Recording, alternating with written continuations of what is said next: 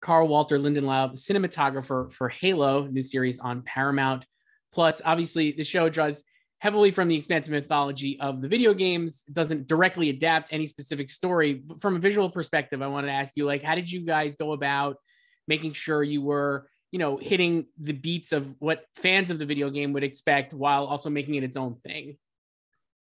I think from the get-go, we tried to strike a balance between the action scenes, which, were feeding into the expectations of all the video gamers, and our ambition to tell a more deeply drawn out story that relies heavily on the character development of our heroes, and their interactions.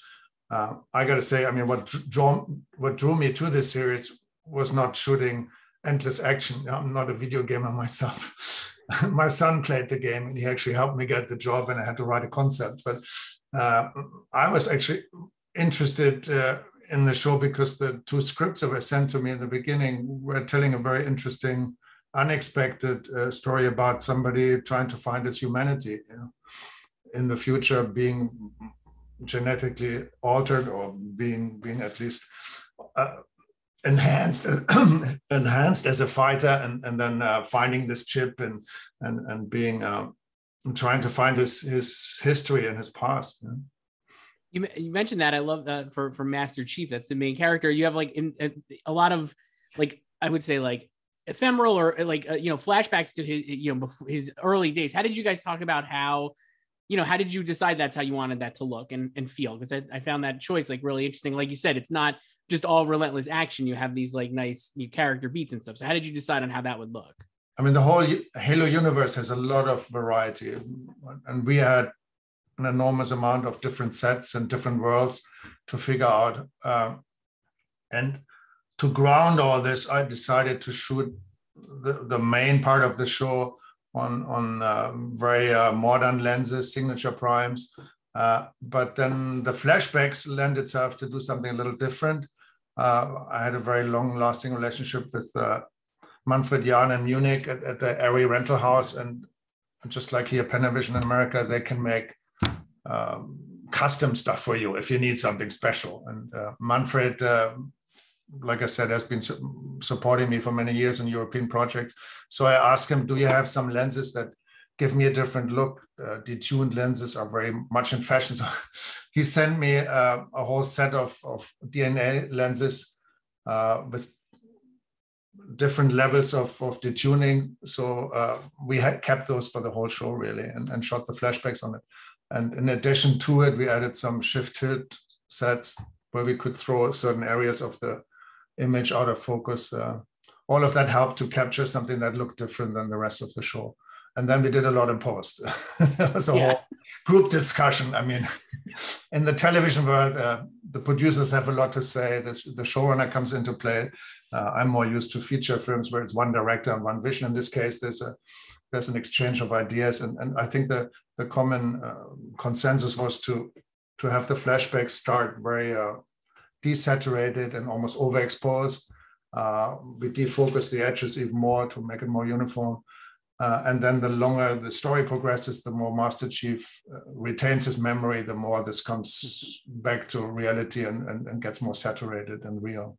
Yeah, you mentioned before you're not necessarily a gamer, but your son helped you with like the concept and the memo. I guess what was that like? What was your pitch basically for this? Like, is that like kind of what you were talking about there, or like overall, like what was your pitch for it?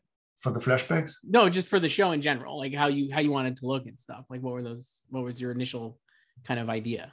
Well, my initial idea was to use the LF, the large format camera. They had just become more used and more available. I thought that was a great way to go for a big franchise that probably is going to live on for many years and needed a big canvas, And I really liked the idea that you could be intimate in the larger format with actors, where the background gets more thrown out of focus, and at the same time be able to capture big sets and big environments without much lens distortion. That's the advantage of shooting on a larger format. Mm-hmm. It's just like in still photography. the larger the format, the longer the lenses, the less distortion. Right.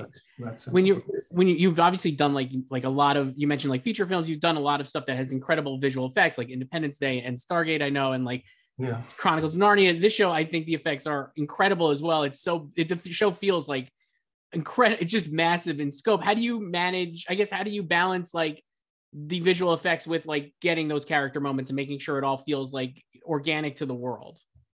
I think there's one key to shooting big action scenes for me is always never forget your protagonists, stay close to them, try and make it personal. Action scenes become very technical and you have an enormous amount of shots to figure out how to do. Way too many cameras shooting, a lot of stuff going on. But as an audience, I think the danger is that you get over stimulated with imagery, and everything has been done. The Marvel universe rules the world. We've all seen these endless action scenes, and I think it's really important that you stay with the person. And we figured out certain shots with Otto in the beginning, the director of the first 2 episodes and producer, that worked really well. We had, for example, a close-up on a 57, which is a funny focal length, but let's say a 57 large format lens that felt like you're really with the person without being intrusive, and at the same time being very intimate and not being far away on a telephoto lens. So those kind of shots worked really well on our lead actors. We used that a lot during the whole show. Sort of like a medium close-up here. That's really but the camera is maybe 5 feet away, 4 feet away in that personal space, but not too close. And then we had to figure out some shots, how we get into this first person shooter POV. Some of those had to be done, Of course, you don't do a whole movie like that, but in certain action sequences, you had to do that, because it's such a signature thing in all these video games. And for that, we had an interesting transition. We did some shots where we moved really quickly towards Pablo and towards Master Chief. I even had a special close focus lens sent that we could really go really close as we come to the helmet. And then with visual effects help, the camera seamlessly moves into the helmet and then sees the POV. And for that, we had a helmet camera rig. I had a young Hungarian female DP who had just finished film school. She was assisting me through the whole show. Without her, I could have never done all the prep and all these things. And she was very fit with all the little cameras.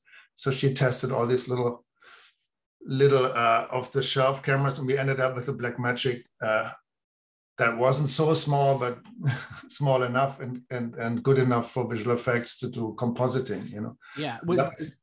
That was mounted on a helmet that the stunt actor was carrying. So the great thing about that perspective is you can have the arms and if you want a rifle in the shot, and that puts you right in there. Yeah. It's really a remarkable fact. And like you said, like it doesn't overdo it, I don't think, the show. So like you kind of pick and choose your spots with that, the first person aspect of it. Yeah.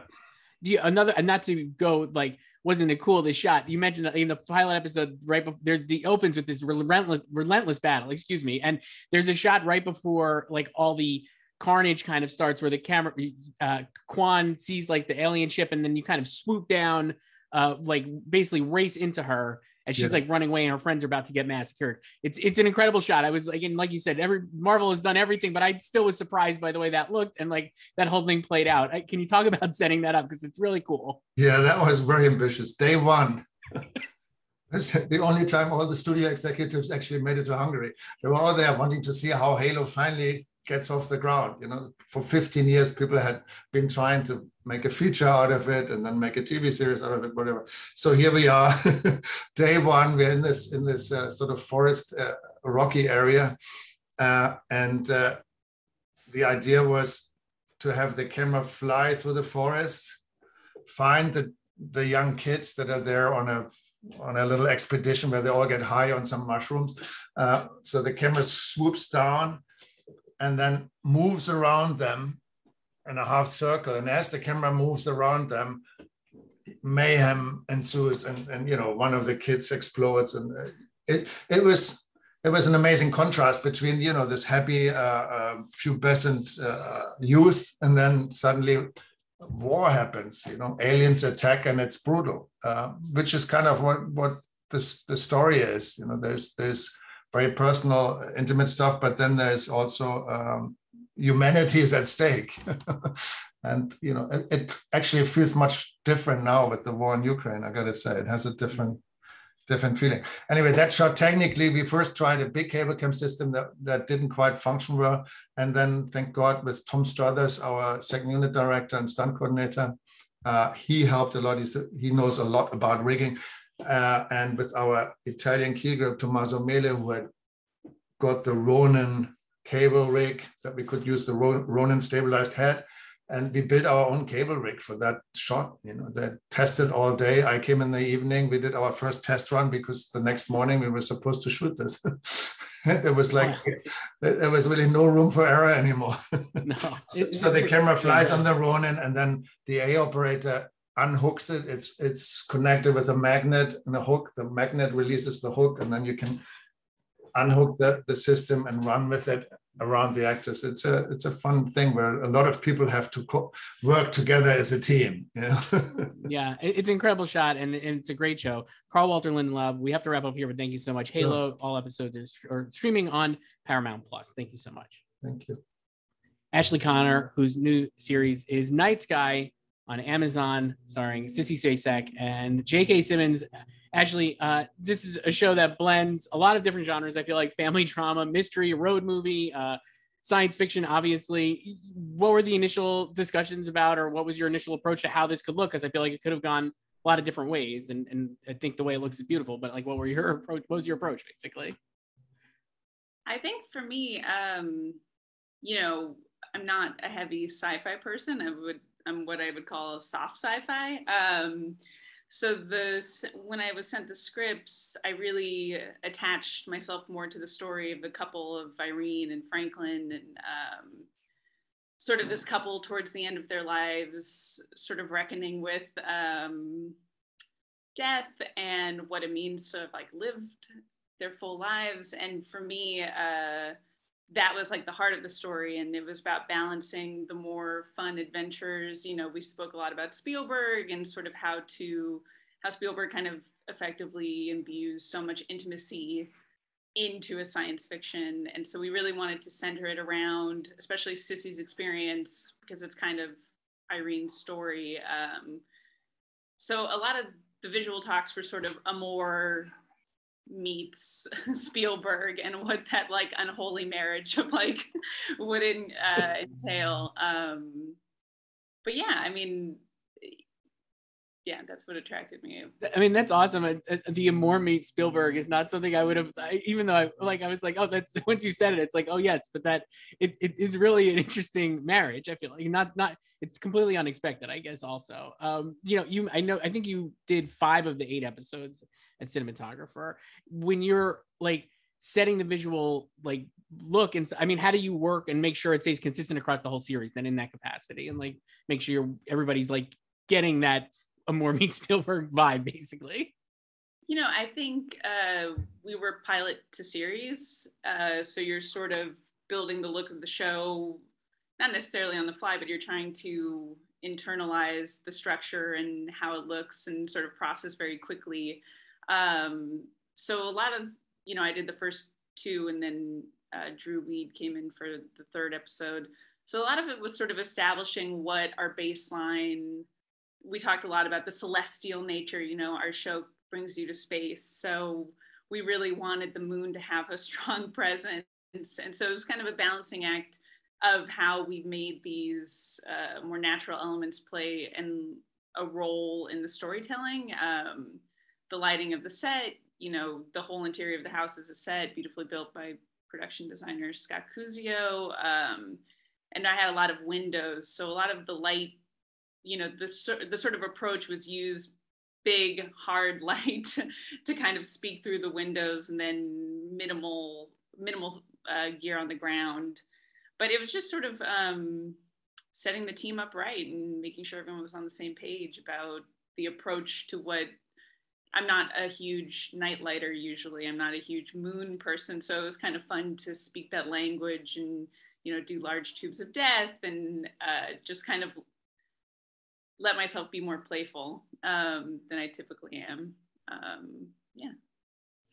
You have, like, mentioned this show is kind of from Irene's perspective. Obviously, you have Sissy Spacek is an incredible performer. J.K. Simmons is incredible. I found their work in this so effortless almost, and it just is so natural. And I guess, can you talk about, working with them on those performances and like how you kind of approach like them? Obviously, they're Oscar-winning actors, so I'm sure they know what they're doing on the face of it. But I do feel like this is like really remarkable stuff they're pulling off on this show. So I'd love to hear you talk about that.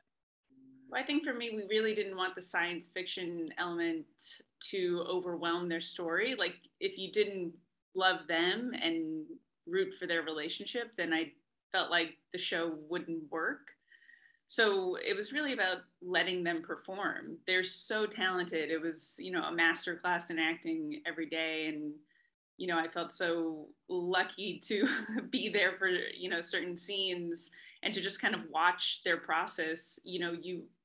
I sort of want to not inhibit their performance as much as possible. And that's sort of why my approach to lighting is more light the space, not the face, and let them have the ability to move, have the ability to block as they want to, I guess. And for me, it was, you don't have to do much with them. I mean, you can really just let them perform. And that to me was so exciting, to not kind of interfere with them or get in their way or be distracting. I didn't want the camera work to be distracting from the sort of heart and needing to connect with these people. Right. You have you mentioned like the show does bounce around in time a little bit, I guess we could say, and I found that really compelling too, because there's no like blaring, like this is a flashback, but obviously you could like the audience is able to keep up very well. And I think that visually I found that really interesting. Did you guys talk about those scenes like differently and how they would look like when you're seeing like, when they're younger and stuff, and even, when they're, I guess, 20 years earlier with their son and stuff, those scenes, like, how did you guys talk about those scenes and how they would look? I think, the idea, I'm not necessarily somebody who's going to put a sepia tone to let the audience know that we're flashing back. So the conversation kind of stemmed with Scott, the production designer, and the costume designer, to really, it's almost like the colors fade a little bit. We didn't want it to be hit over the head, but it's like in the flashbacks, colors are a bit more vibrant, their clothes seem newer, and then present day, it's just more worn in. And that was sort of the approach, was like, how do we kind of amp up and turn, make the lights a little bit peakier, blow them out a little bit more, and kind of let it be dreamy without too much effect on top. Yeah, it's really cool. I was reading, I think you have this on your Instagram, but there's a Nylon article about you, and it says, I thought this line was really great. It says, you're adept at capturing unapologetically strong performers, particularly leading women, in often intimate, confrontational, and vulnerable environments that never veers into sensationalism. And I found that really true in this, but I guess, how do you basically like how do you do that? I think that's like really, like, it's very well written there, but I was like, it's very impressive. So how do you accomplish that, something like that? Well, I think,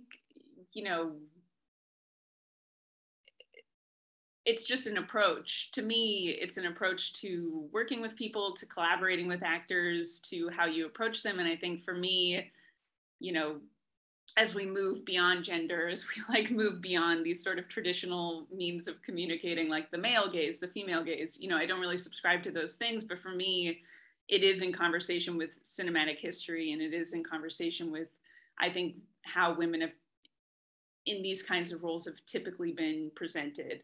And something that's inherent to my process, inherent to my work, is sort of a renegotiation of those terms. So that's very abstract, how you do it.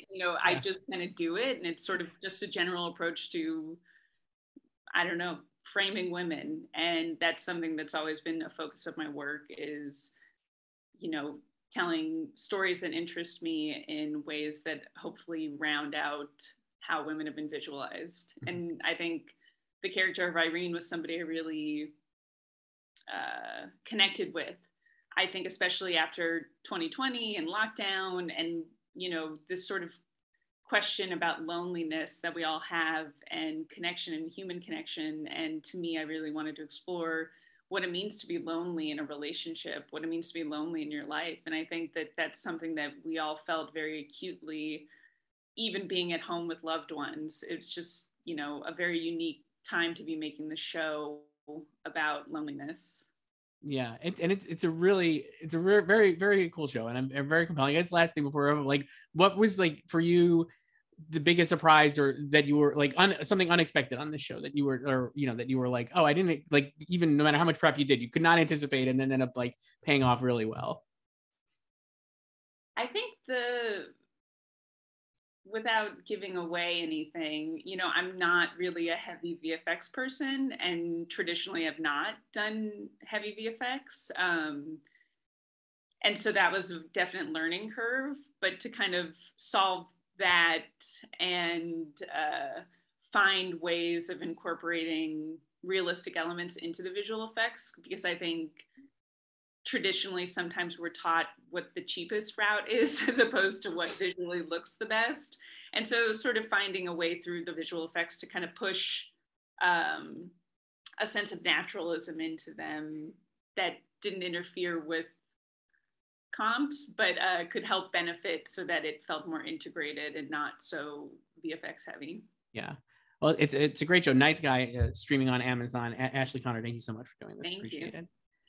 Philip Lanyon, cinematographer for Star Trek Discovery season 4, is now streaming on Paramount Plus. I know you worked as a cinematographer, Philip, on numerous episodes of Picard, actually, before embarking on season 4 of Discovery. So how did you like go about differentiating looks of the show while keeping within obviously the milieu of Star Trek and the universe of Star Trek? Mm-hmm. Yeah, they're quite different shows. I actually did Discovery before Picard, and then the first season of Picard. So I have a little bit of knowledge about, you know, how the two shows were going to kind of be. Picard's very much a kind of a character piece about the man, and Discovery is more about more larger scale kind of humanistic stories, this adventurer and discovery. So yeah, I felt like right away they were very different. They were different pieces.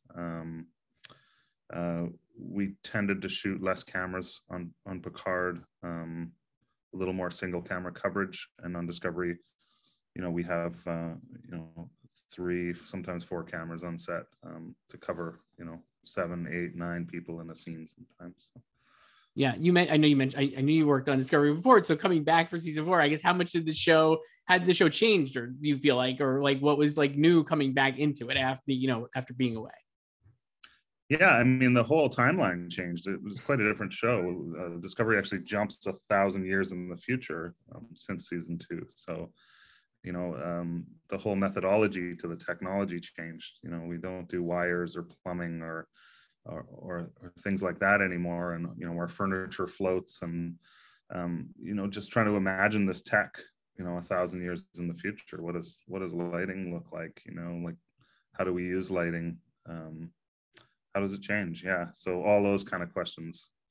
And then when you're doing that, like, how do you answer those questions? Because they're all, it's like, it is fascinating, and like, it does look so different and really cool. And you're obviously blending, you know, like a lot of visual effects and, you know, prosthetic makeup and all these different things. How do you like make sure you approach it so it feels like real? I guess it's weird to say realistic to somebody watching it, but like when you watch a show, you're like, seems like it could be what it's like, right? Or whatever. So how do you get that approach visually, or get that to hit the mark visually?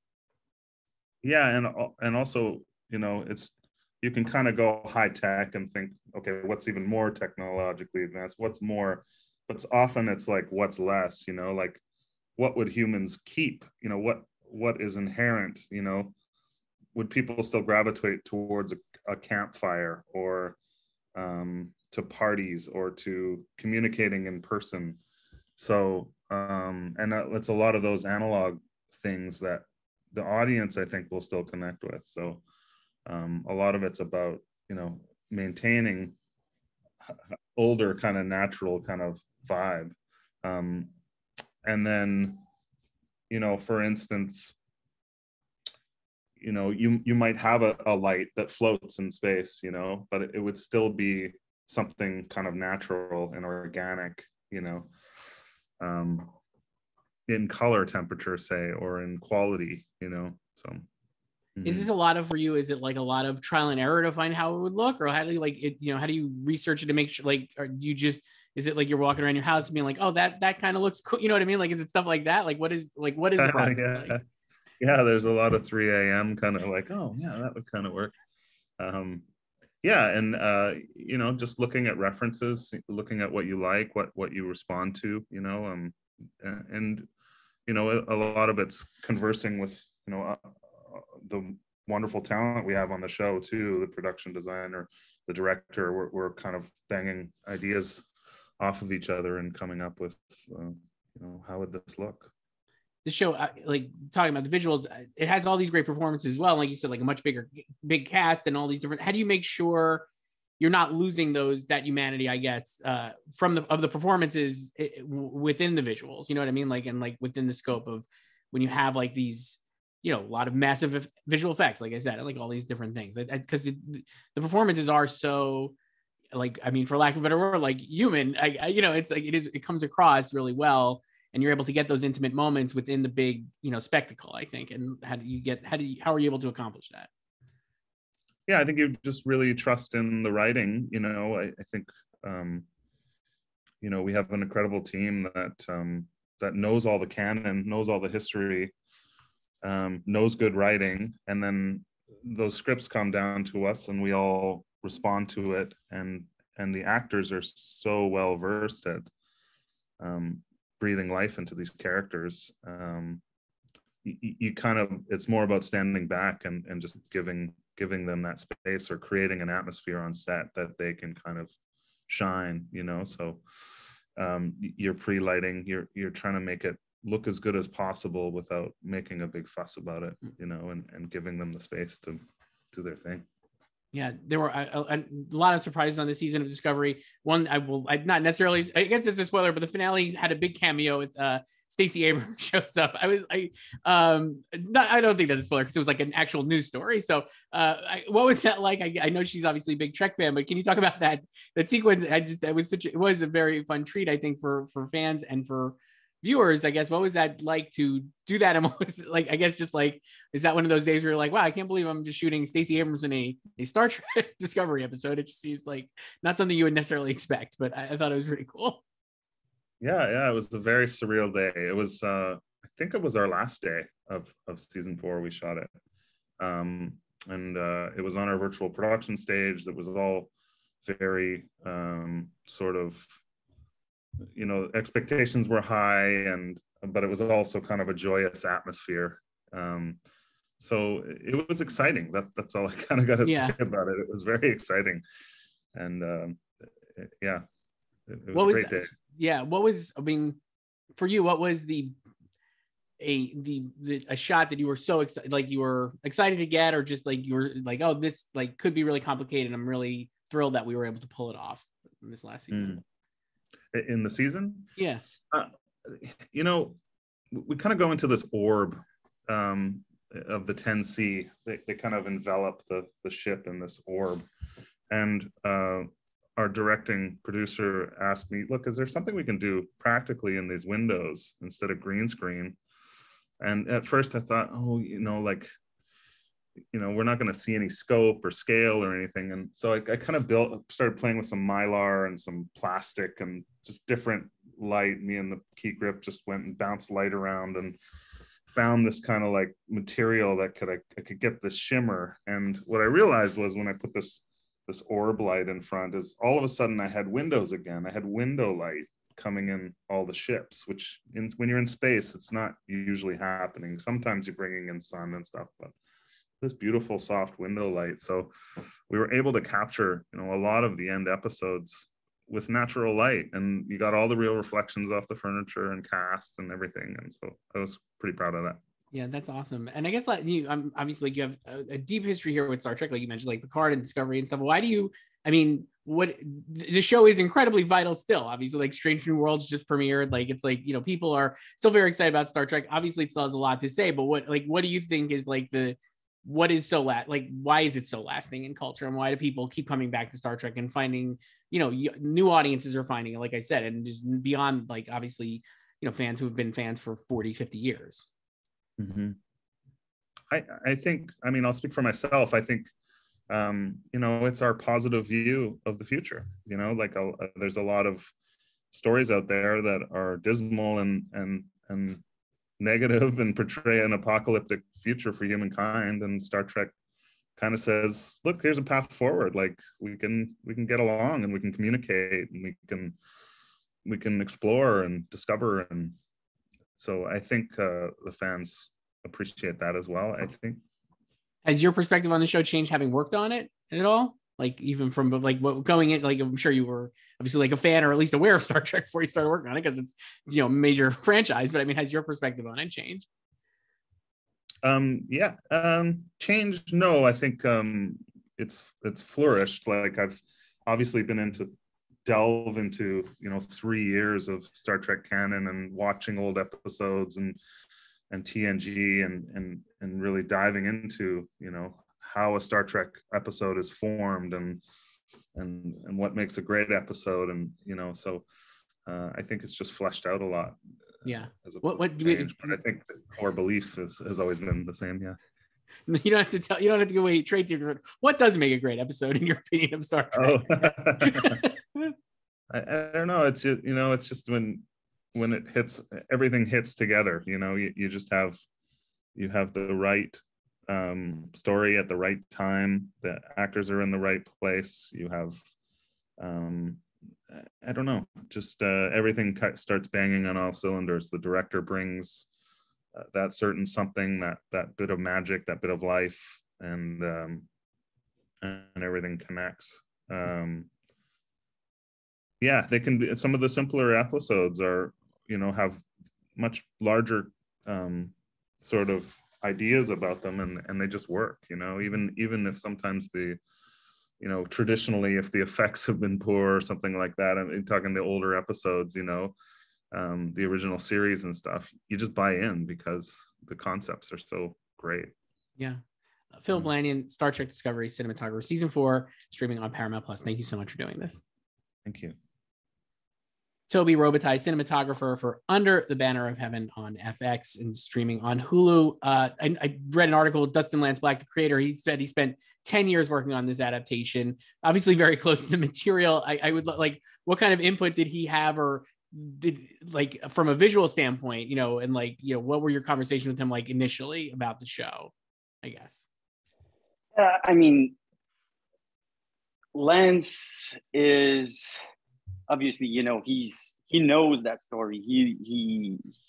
He was at some point in his life and his youth involved in the Mormon community, and at some point he was just interested in telling that story, and it's, you know, he was there from day one, well, for 10 years, but he's so involved and so conscious about every single details. And yeah, it was great working with him, because he was always there feeling or knowing if we were going in the good direction.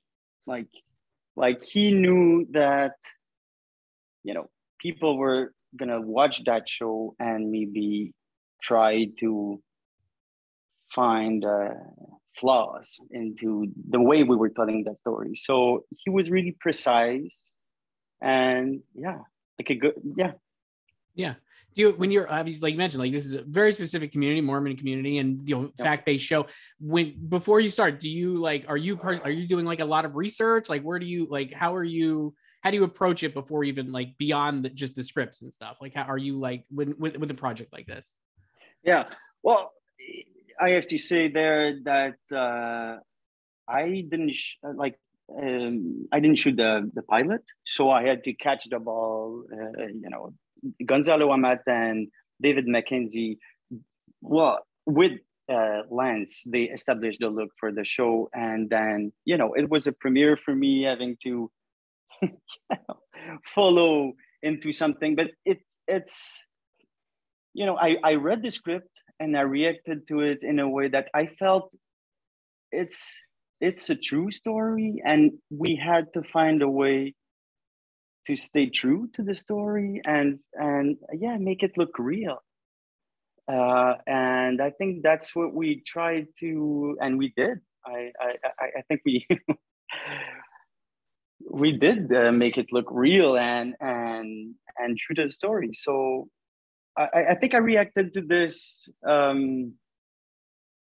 Yeah, I'm sorry. Yes. No, that's great. I mean, Yeah. I know you picked up. I think your first episode is episode 3, I believe, right? Because you didn't do the first 2. 3 and 4. Yeah. Yeah. So this is a show beyond being like a mystery and a procedural. Obviously, it's about a man having his faith and his beliefs challenged, right? Like I think at its core, and you see that with Andrew's character.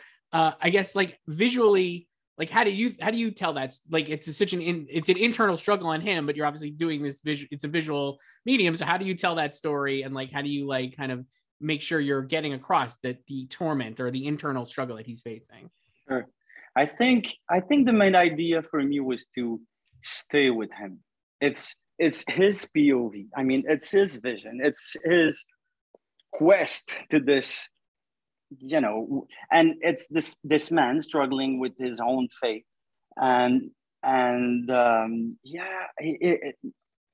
If there's something that I did there is it was like, to keep with him, or to keep with, like, trying to put an image the way he was discovering everything and he was dealing with it. So it means put the camera really close to him sometime. And obviously we were shooting with many cameras, so sometimes you gotta work on longer lenses. But my goal was, my feeling was to put the camera as close as I could to him. Yeah. And I think it worked, because that's the way we feel it's true. We're there with him. We're discovering at the same time, not before, you know, it's, Yeah. Obviously you have this incredible actor, Andrew Garfield, an Oscar nominee this year. He's like he's like obviously an Emmy contender this year for this show. Working with him, I guess, you know, what was that like? And maybe even more so, like, what surprised you about him and his commitment to the part? You know, I come from the indie world. It was a first time for me doing American television, and not that I haven't worked with great actors, but these actors are just like incredibly good at what they're doing. And and something that I must say is the way things were established is we wanted to give the actors room, like room to play. So it was not technically, for me, it meant for sure we were doing blockings, but really basic ones. Like it's almost as we were just talking about the scenes, maybe no positions for the actors, and then that was it. We had time to work and light. Maybe I think the way to do this was for me to light the sets rather than the actors, and then we kind of let them play, as Lance said many times. We kind of let them play, and then you have, you know, great actors, Andrew Garfield, and you understand why you're doing that. It's like it's just happening. Sometimes I was, you know, it's big sets, great actors, you're into like the technical thing, and then you just pause for a second and it's like, wow, like this is just amazing. They're so good, and there's like the way he could, or they could, you know, just feel it, and with no rehearsal. Sometimes it was just like, here's what we're gonna do, and that's it, boom, roll camera. So amazing. Yeah. You gotta be rich. I wanted to talk to you too about this is another big difference, I think, in the show, or you know, from other procedurals or murder mysteries or whatever you want to call it. Brenda, obviously the victim, is a major force in the storytelling. You have a lot of scenes with her in flashback. Daisy Edgar Jones's character. Yep. How did you approach those scenes? Obviously, like you said, the show's from Andrew's POV, but I feel like those scenes with Brenda are really compelling, and like the performance is great, obviously. But I guess, how did you approach that visually and what you wanted to tell there? No, you're right. I mean, it's Pyrie's POV, or it's his story, but it's Brenda's too. And there's this part of the story that I'm not gonna say we don't see that much of that, but it's always glimpses, you know. and they're very powerful. And I think it's a, I don't know what I can say right now, because yeah, we don't have to spoil. I don't want to say too yeah. much, but she was involved in can I say that, like, graphic scenes, like the way it was done, and it's like she becomes more like a not a dream, but a remembering of something. So I think at some point when we get into like the episodes, her character becomes more, yeah, like a presence there, and yeah, but I remember that we decided early not to shoot these flashbacks in a different way than we were doing the whole thing.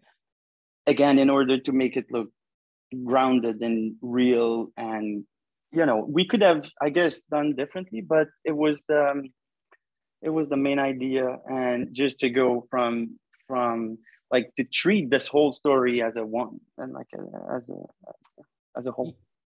You mentioned how this is like your first major like U.S. television production stuff. What I guess what was the surprise like working on something of this scale, basically, for you?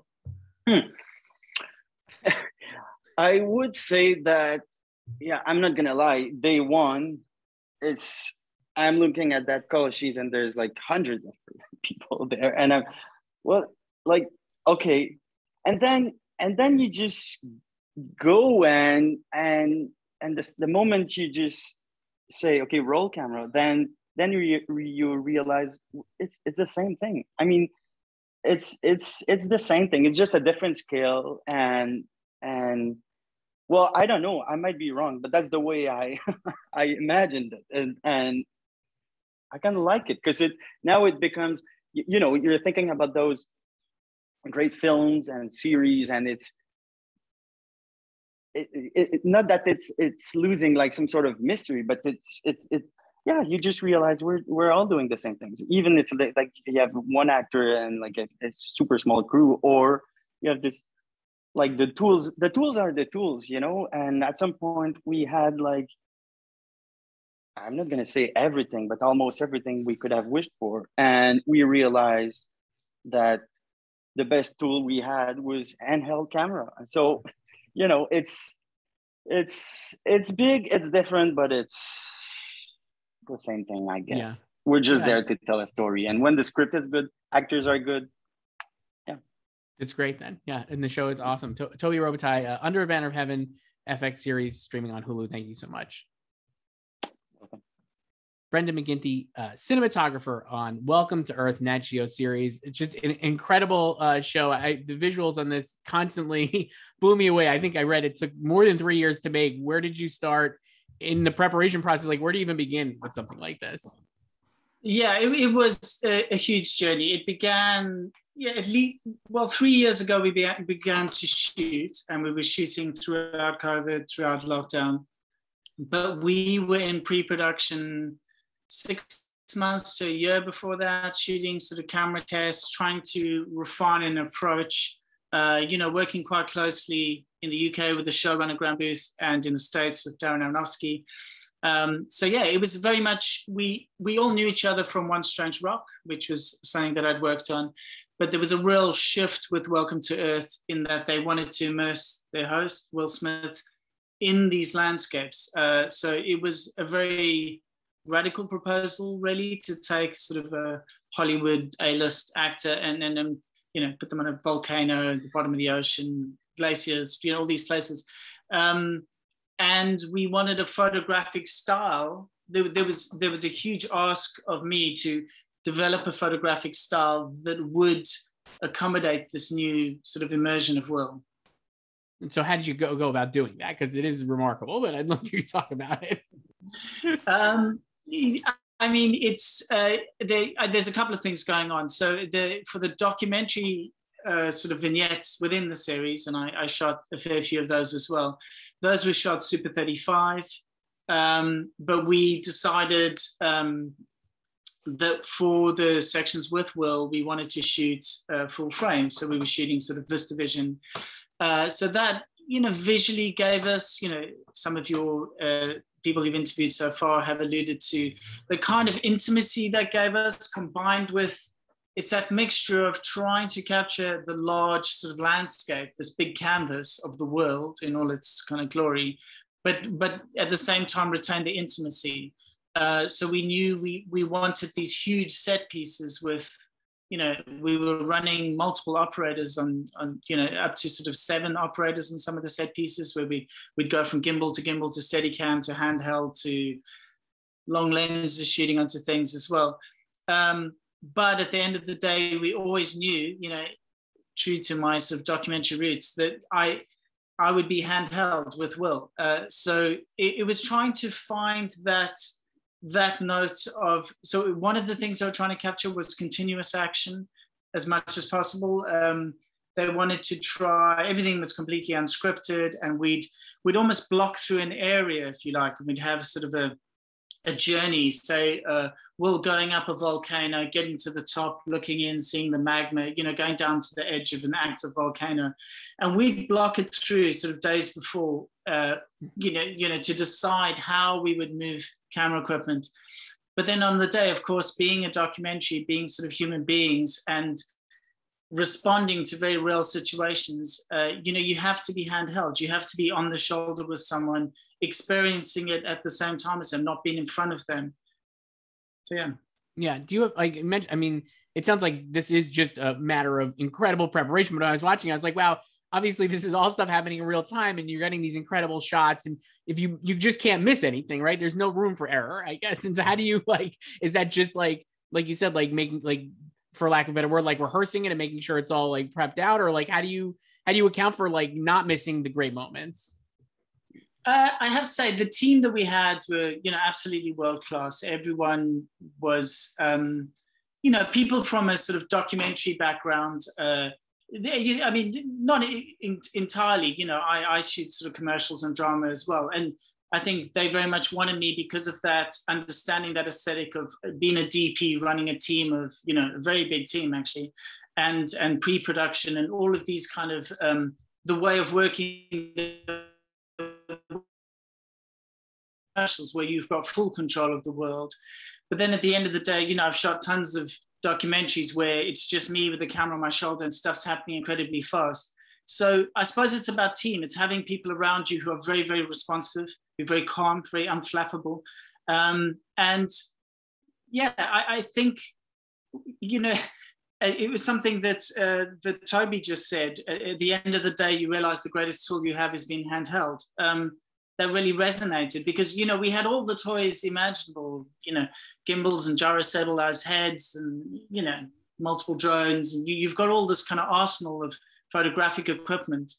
But the amount of scenes that just ended up with, a camera. I would always operate a camera as well, and I was always on Will.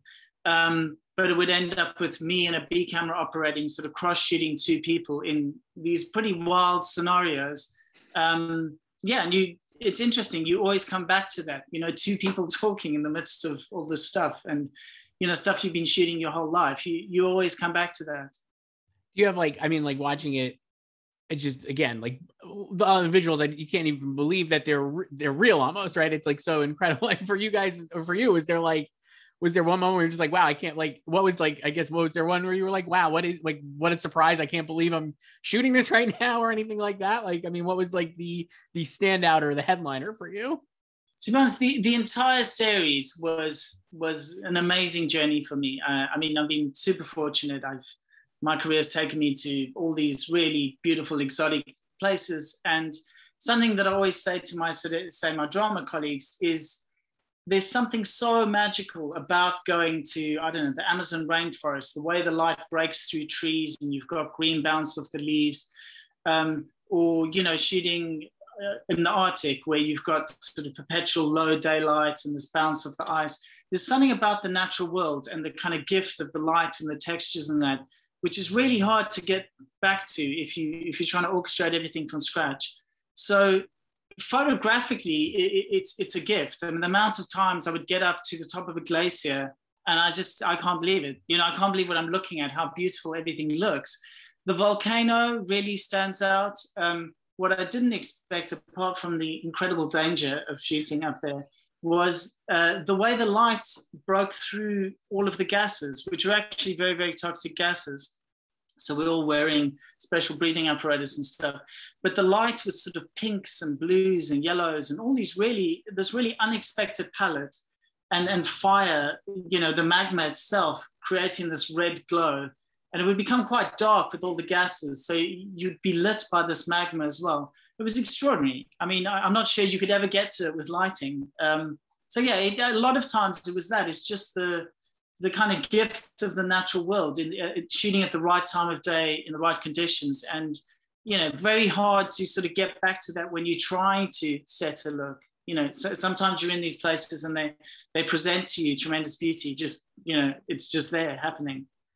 And then, and something like this, and obviously like you said, you have like a lot of experience doing this, like One Strange Rock as well. Like, what is something, I guess, that is there like a misconception that somebody might have watching this, or like that they're not understanding? Do you ever run into that? Or like, what is something that maybe people would be like surprised by that, you know, or they don't understand?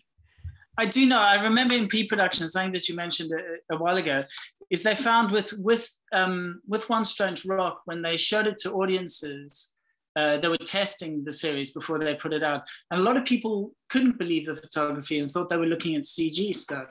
So I think, you know, which, you know, felt great, but equally you felt sort of cheated that people didn't realize the kind of great labors you'd gone to shoot some of this stuff. I suppose it's, you know, a lot of people look at some of the bigger set pieces we do and they imagine, particularly since we have a sort of Hollywood, you know, A-list Hollywood person in the frame, they imagine that we've orchestrated and scripted and blocked and everything. And we haven't. There's tons of preparation, but we have let the situation go absolutely wild. So it is, I think that's probably you know, if there's a misconception, it's that we may be, you know, there's a lot of fiction involved, and there isn't. I mean, we really are. We would shoot very, very fast in a day, sometimes a couple of days, in these very exotic, beautiful locations where a lot of action's happening, and things typically were pretty dangerous most of the time. And we are just following it in a way. Our balancing act there was we had this tremendous sort of cinematographic aspiration. You know, we've got Darren Aronofsky directing on the ground, and he wants a certain look and feel. He's built a career on very strong sort of visual aesthetic. So you've got all this kind of you want it to look like something you might see in the cinema and be blown away by, but equally you're in service of the real world and reality and things. You know, the wildebeest migration crossing the river, that happens incredibly fast, and even to line up there with Will and migration was, you know, your heart's in your mouth. I mean, it's happening very, very fast. So yeah, I think it's that a lot of people imagine that they're looking at very orchestrated stuff, but they're not. Right. I guess that is maybe that's a compliment too, right? Because it's like, oh wow, it's so great and so precision that it must be not real, but it actually is, which makes it so much better. Brendan McGinty, the show is incredible. Welcome to Earth, streaming all Nat Geo show, but streaming all on Disney Plus at the moment. Thank you so much. I appreciate it. Thank you. David Robert Jones, cinematographer on the Wonder Years, a reboot of the original series on ABC.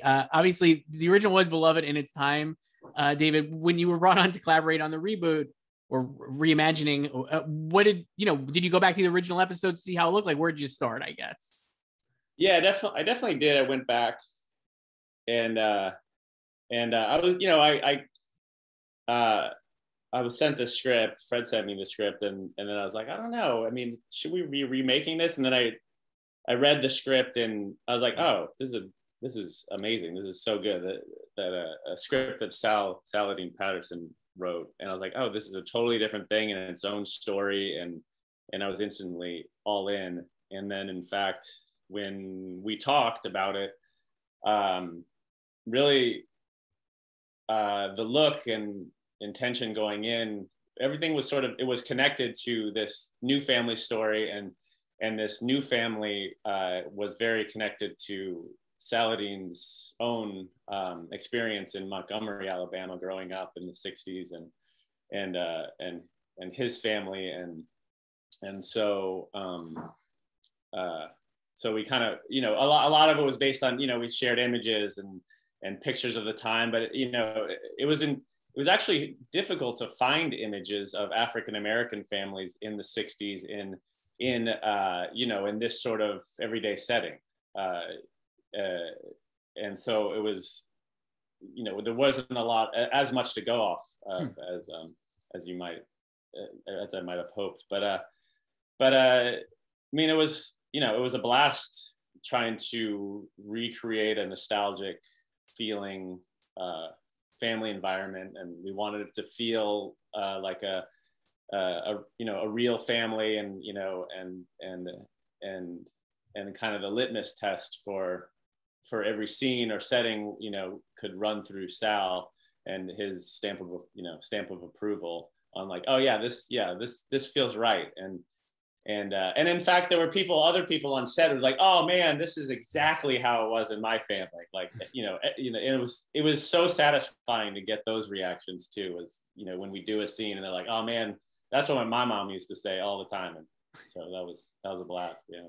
When you're trying to recreate, like, it's so, I guess, ephemeral, but like when you're trying to recreate a nostalgia feeling, like how do you try to do that visually without like being like, we're just going to make it look like sepia toned, you know, whatever it is, like kind of cheesy, you know what I mean? Like, how do you do it? Yeah, I mean, there's always a classic way to go back and, you know, and capture those, you know, it's in everybody's head. It's a subjective thing. It's, you know, maybe you're basing it off of other movies you've seen, your nostalgic tone. I didn't live in the 60s, but I've seen a million photos, and, you know, and it's actually an aesthetic and time period that's really fun for me to attempt to recreate, and, you know, from old pictures and things. So we did look at old pictures and try and capture some of that stuff, and then approaching it just from a technical standpoint. I got some really, you know, old lenses, old glass from Panavision, and which were extremely challenging to work with. We used the H series lenses. We shot large format on Venice, and almost none of the lenses matched each other. And then, but it was awesome because each lens had its own flavor. We were like, oh man, let's, you know, this 50 is great. We'll use this 50 for this shot, and then this 55 over here we'll use for, you know, this other angle. And then and there was a couple lenses which I was, you know, every time I put on, I was like, oh, this is it. This is the show. This is the magic. We had a 20 millimeter lens that was the greatest thing. I was like, every time I put on, it looked like a painting. But you can't use unless it's the voice of your show, we couldn't use a 20 millimeter for every shot, unfortunately, next show. Yeah, so there was, you know, so we tried to rough it up a little bit, and I really played with underexposing the image a lot. I did a very fast test early on, right before we shot, and created a LUT with my colorist, Matt Osborne, and try to dial in some looks and just make it feel real, but kind of lived in. And, you know, we didn't really have any true whites or true blacks in the show, and which I thought felt right. And and then approaching it lighting wise, we, you know, I attempted to light, you know, especially day spaces from outside as much as possible. I worked with Andrea, the production designer, ahead of time on the stage set to try and put windows in the right places. And in fact, we shot at a location for the pilot, which was a practical location, but then we went to the stage. I was really pushing to have our rooms the actual sizes, and you know, and we were all constantly, I was like, let's make it tinier, let's make it smaller. And she's like, I don't know, maybe we, you know, are sure you don't want some more space? And then I think we ended up making them bigger, but which was the right call, because we had a lot of cameras in each scene, but I do like being in the real tiny spaces at times and making it feel real, and having to use the wide lenses because we have to, and you know, capturing the reality of a moment. Yeah. Scene. So obviously the show is told from, you know, the perspective of a 12-year-old Dean. How did you try to reflect that in his perspective when in the shots, if at all? Yeah, that was a big part of it, and a big part of what each director would come in knowing and reading in the script too. Is it's right in there because it's, you know, the voiceover is prevalent, and that was the big mandate. You know, Fred and I talked about that a lot. Like, what's the perspective of the scene? Like, you know, who's witnessing this? And, you know, well, it was always EJ, Dean, the protagonist, who was witnessing it, but it wasn't always about him. So we had to, you know, decide on how we were going to shoot the scene. But, you know, it's not like we shot from a POV for the whole movie, but we really made sure we saw him seeing this. And, you know, if it was something he was objectively seeing, you know, through a doorway, you know, we'd you know, most likely shoot it that way. You know, see him seeing this through a doorway, shoot it a little longer lens or from afar, you know. So yeah, that was something we definitely were thinking about. In the pilot, there's the great scene where the family finds out that Martin Luther King has been assassinated. I love that scene because it's just not necessarily so matter of fact, but I just think it obviously has such a broader impact on them than their, like, you know, the white neighbors and stuff. And I just love, can you talk about like that and like kind of how that scene came together and how you guys like thought about that? Because I just found that really compelling. I think that's a great moment in the show. Yeah, that was a great scene, which we, in fact, you know, like many of our days, shot under extreme time duress and panic, you know, which we had to temper back because of daylight loss and, you know, and kid time made the whole show. It was a new thing because the you know, kids can only work so many hours, and since there was one, you know, EJ was in every scene of every episode of the entire TV show, we were really pegged to his working time. So that was one of those that we had thought a lot about, and yeah, I mean, we wanted to capture the reality of this baseball, you know, this baseball scene happening before, and then get in, you know, up the heat between the coach and dad, and, you know, like start escalating that into, you know, absurdity, really, you know, between two dads, you know. So we were in a comedic moment, so we wanted to build the comedic moment and then drop into kind of a real moment. And the whole show is like that. Now, you know, it's a comedy, but but we didn't approach it like a comedy. We approached it like a drama, and it had funny stuff that happens. And we wanted every scene and every, you know, all the actors to play the reality of the moment the best they could, so that, you know, and the comedy will come through in the reality of this family life. And that was, you know, how we approached that scene in every scene. Yeah. It's a great show. Wonder Years, ABC series. You can stream the episodes on Hulu. David Robert Jones, thank you so much for doing the cinematographer on The Wonder Years. Thanks so much. Karl-Walter Lindenlaub from Halo, Ashley Connor from Night Sky, Phil Lanyon from Star Trek Discovery, Tobie Marier-Robitaille from Under the Banner of Heaven, Brendan McGinty from Welcome to Earth, and David Robert Jones from The Wonder Years, all incredible cinematographers. Thank you so much for doing this. I wanted to start here, just like, when did you all decide that you wanted to be a cinematographer? When did you realize this was something that you could actually do? Karl-Walter, I'm going to start with you and we'll just go around. Originally, I wanted to become a journalist and then found out that there's a film school in Munich.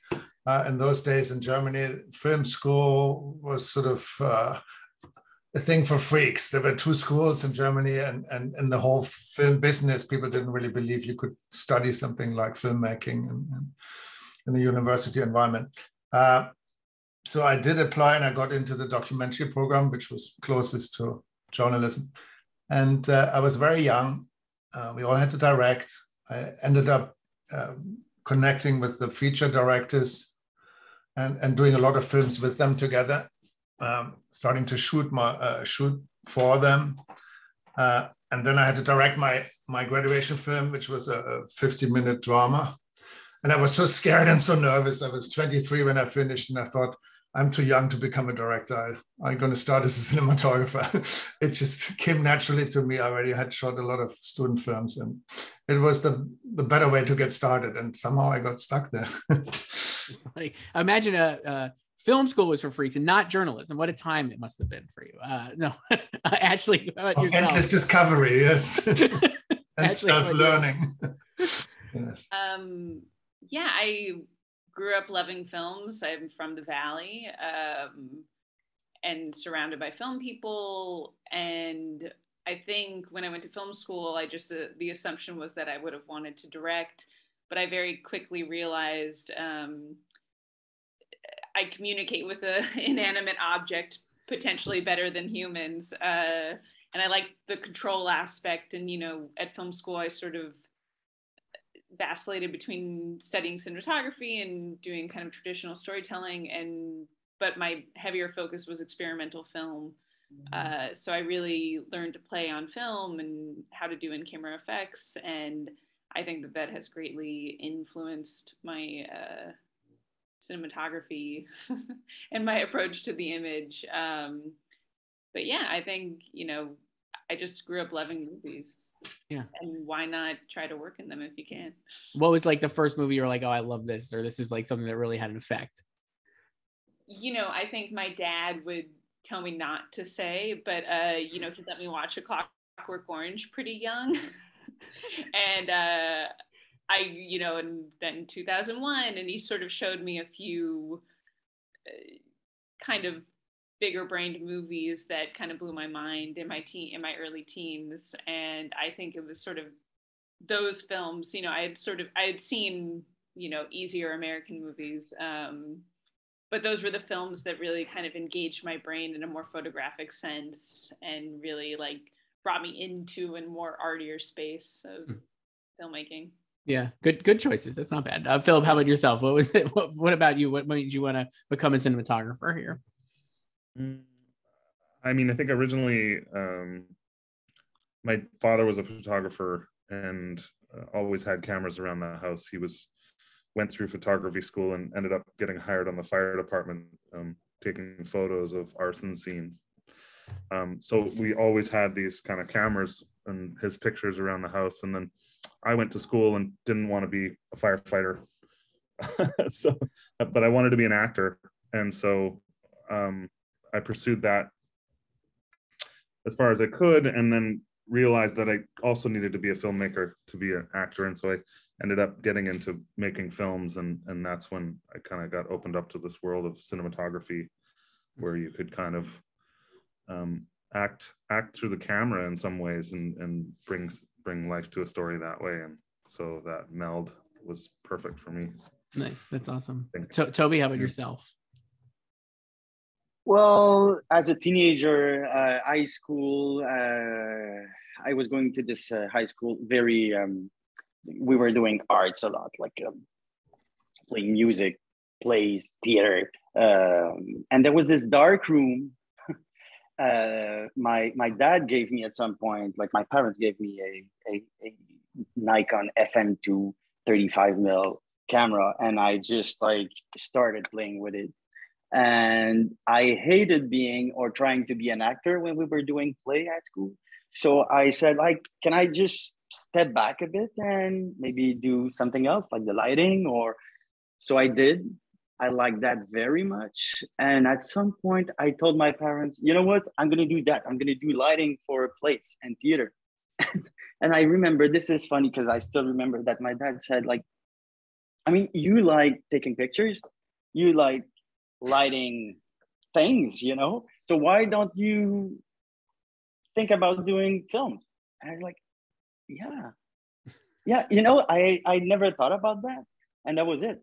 So then college, film school, and I started doing documentaries. I did documentaries for like more than 10 years. And yeah, that's it. Yeah, that's awesome. Brendan, how about you? I grew up, both of my parents are stills photographers, and I grew up, we sort of traveled the world. I didn't really have a fixed home for years and years. I grew up in sort of Angola and the Congo and Afghanistan and all these quite, always surrounded by cameras and photography and the world. Later on, I at university, I studied film, but it was in a very academic way, very impractical. And by then I was shooting loads of stills. So I had lots of technical facility because my parents put me to work at a very young age, like printing contact sheets for them and stuff. But I didn't really realize that there was someone who was a cinematographer. It was all about the director. And I imagined a director sort of did everything. And it was quite a revelation to me when I began to work on, say, short films and music videos. And then I didn't even know the role existed. And I suddenly realized that there was the cameras, the lenses, the film stocks, all these things that I knew a lot about and that I loved, that this role was one I was like perfectly fitted to. But it was kind of accidental. I didn't even know that the role existed until I saw it. Yeah, that's awesome. And David, how about yourself? Yeah, I kind of feel like I didn't know it existed either. I was out of college. I was pre-med, and I was applying to med school, and then I was living in Chicago, and I was like, God, this is not right. Like I was working in a laboratory, and I was like, this is not the right fit. And then my aunt one day, who had been kind of talking about things with, about what am I going to do with my life, kind of conversations a lot. She's like, there's a film school here, and I, like all of you, loved movies when I was a kid, and that's kind of like was my focus. And I, my parents loved movies, and so that was sort of something where I could connect a passion to a job, but it didn't occur to me like it was a possibility. Like growing up in the Midwest and in a family that wasn't connected to all, it didn't occur to me that, oh yeah, right. And all of a sudden it occurred to me like, oh right, there might be a job I could have that's related to that. And then I got into film school and immediately I was fired up because after college you're like, oh my God, I need a job, I need to do this and that. But I was fired up, so I said, like, this is it. I was like, I love this, and I was shooting everybody's project, and I was so into it, and so kind of immediately was tractor beams for filmmaking and cinematography specifically. Yeah. That's awesome. And we do have to wrap up here quickly, but I want to just ask one more thing. Like all of you guys all these projects, like you said, are very different, but they're all, I just find incredibly visually appealing, and the stuff you're doing, and these are incredible. What gets you excited to, when you get to set like that, you're just like, oh, I can't believe I get to do this kind of thing. Like, what is it like about on a daily basis on these jobs that you are just like thrilled to do? Because I feel like the passion is in the work. So I'm assuming this is an accurate representation of what you guys are experiencing. But Karl-Walter, I'll start with you, and we could go back around. Well, it's very enjoyable for me when I get to work on a project where you do some world building, where you actually have to create things that don't exist. That's always exciting, or travel to the past and recreate something that's not there anymore. And then it's that human experience. You have a group of people that tries to accomplish something that can only be done together. And it's incredibly challenging. And very often it's an international place where people come from everywhere together. And that ability to make something bigger than yourself, Mm-hmm. Hopefully for other people to enjoy and take something with them. That's an enormous privilege. I always say nobody gets to play with these big toys and so much money without a sure outcome. It's always a huge gamble. Who does that? Yeah, it's true. Ashley, how about you? I just think as cinematographers, we get to work on so many different kinds of stories. We get to tell so many different kinds of stories. We get to meet so many amazing people, work with so many incredible crews. And to me, I think that's when I pinch myself, is just the lifestyle and the experience. It's like I just flew back from a film festival in Krakow and immediately started a new TV show. And, sometimes, you just kind of have to count your blessings and realize like it's a fun life and a fully lived life. And I think that that's what's so exciting about the work we do. We change modes quickly. Yeah. Philip, how about you? don't know if I have those moments on set. They're usually more like, what are we going to do?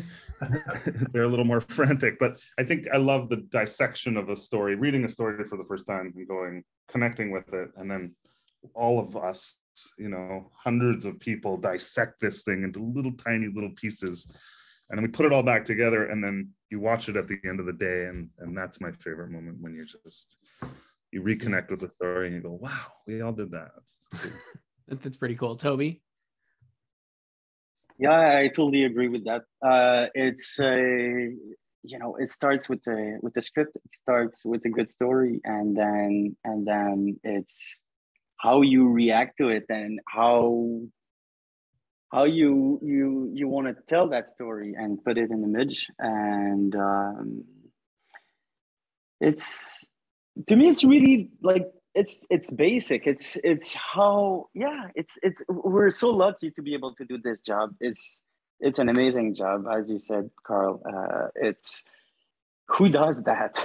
And being able to read good scripts and just go for it. And Brendan, how about yourself?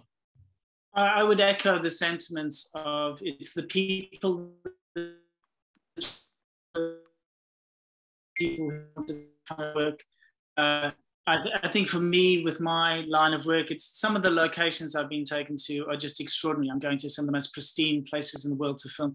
But I think there's always this moment, which I think maybe we all share, which is you're looking through the viewfinder, and it's that moment where you first turn over, where it really feels quite magical. You're the sort of first person experiencing this moment with an actor, with a member of the public, depending on your discipline.